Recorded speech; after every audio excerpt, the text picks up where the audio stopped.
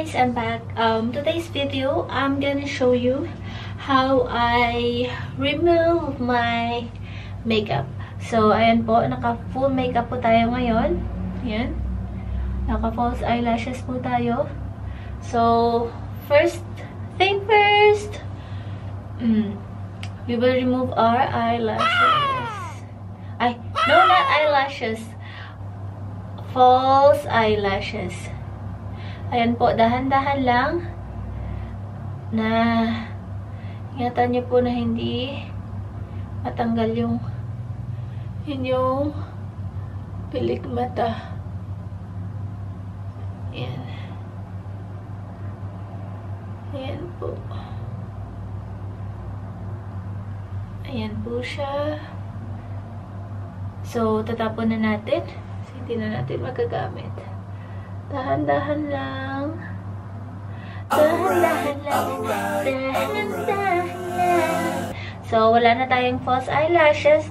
Ngayon, maglalagay tayo ng eye makeup remover gel. Ayan, meron ako eye makeup remover gel. Remover gel from Boots. It's cucumber. So, ayan, maglalagay tayo.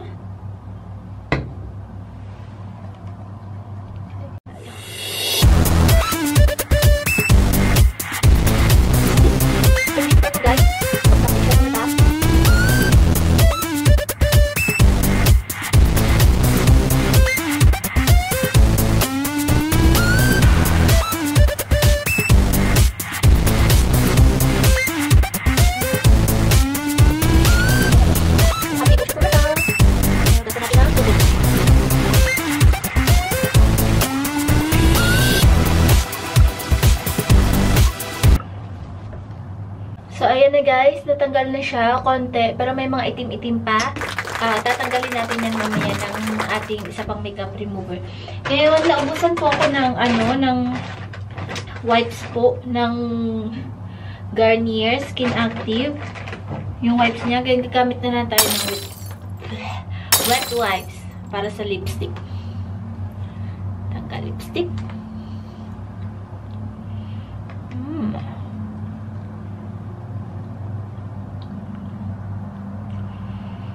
Ayan po, big transformation na naman po tayo. Ayan. Ayan. Wala na tayong lipstick. So, tapon na natin siya. Now, gagawin natin is i-wash na natin yung, lilinisin na natin yung face natin gamit yung ating makeup remover. Ayan guys. Naubusan po tayo ng yung cotton pads, yung manipis na malapad. Naubusan po tayo, so gagamit na lang po tayo ng cotton. Yung ginagamit ko pong pantanggal ng makeup ay yung Garnier Skin Active Micellar Cleansing Water in 1. Tama ba yun? Long wear makeup. Removes makeup and cleanses face, eyes, lips, non-greasy. So, non-greasy siya. Shake muna natin. Ayan po siya. Ayan. Focus ka. Ayan. Garnier. So, shake natin. And, lagay tayo sa cotton. Ay! Napasobra.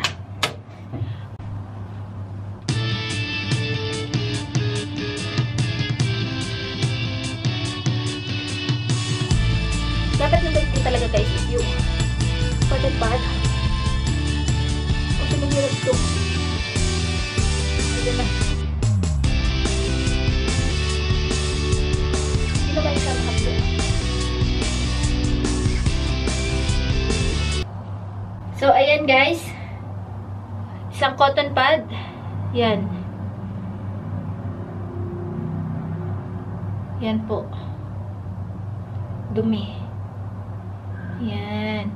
So, gagamit ulit tayo ng isa pa. Parang finishing touch na lang po siya. Ilagyan natin ng konti lang. Okay. Kalimutan ko shake. Shake. So, yan. Ayan.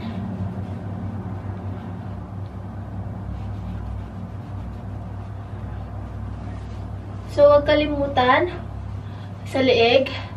Kasi, naglagay din tayo dyan.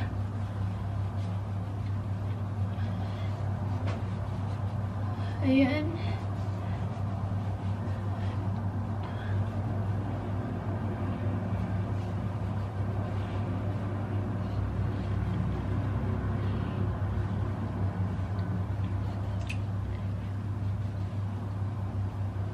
Ayan. Ayan yung pangalawa, guys. Ayan siya. Ayan. Ayan. So, almost tatanggal na yung makeup sa ating mukha. Ayan na. Focus. Ayan. Ayan. Yan na po yung normal kong itsura. Yan po talaga ako. Yan yung mukha ko. Ngayon, i-wash naman natin yung ating face using our facial wash from Boots Essentials with cucumber for all skin types. Ayan. Ayan po. Maganda po siya. Ayan. Actually, paubos na. Paubos na siya. Okay? Ngayon, i-wash na po natin yung ating face.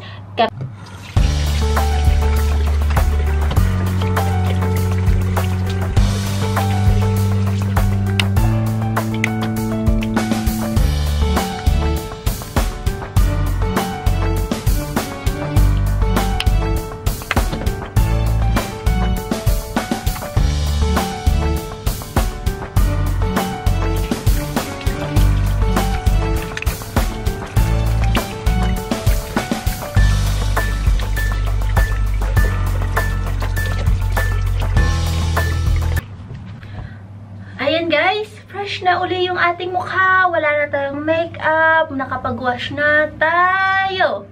So, after mag-wash ng face, huwag kalimutan ang moisturizer. So, magmo-moisturizer tayo mamaya guys. Paglabas natin ng CR. Hi guys! Fresh from the bath tayo. So, tatanggalin lang natin to. So, sinabi ko sa inyo kanina, after nang malinis natin yung ating face, ayan, maglalagay tayo ng moisturizer. Yung ginagamit ko pa rin pong moisturizer is yung Celotex. Yung Celotex, ayan. Ayaw niya po mag-focus, ayan. Celotex, Hydration Facial Moisturizer. Yan, naglalagay lang tayo ng konti. Yan. Tapos,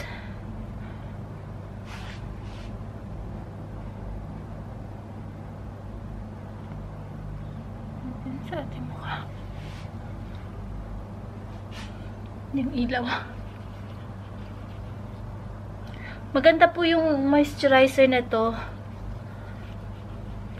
Ito kasi nakita kong ginagamit ng kaibigan ko.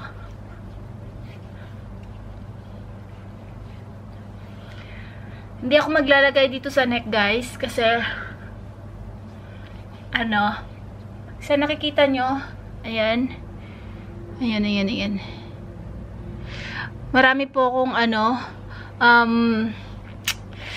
scars kasi nung nagbakasyon po ako sa Pinas, nagpatanggal po ako ng warts kasi ang dami ko pong warts. So, nagpa-cauterize ako ng warts.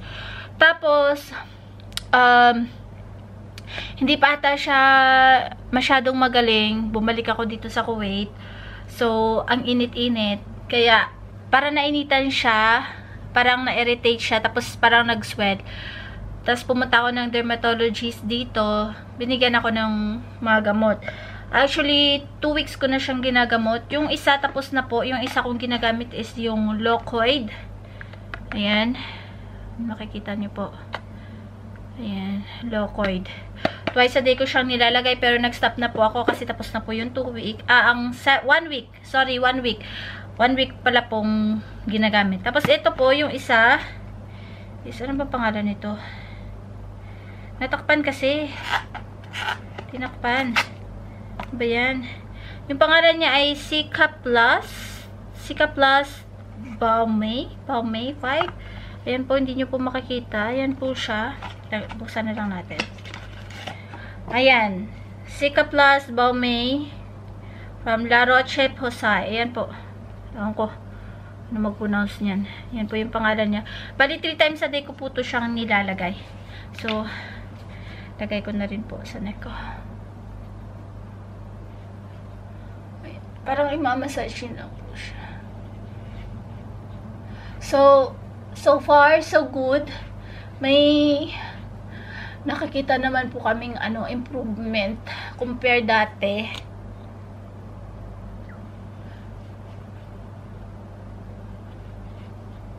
Yun nga lang, malagkit po siya. Kaya ayan, minamassage ko siya sa buong neck ko. Ayan. So 3 times a day ko po siyang nilalagay. So that's it for now, guys. I hope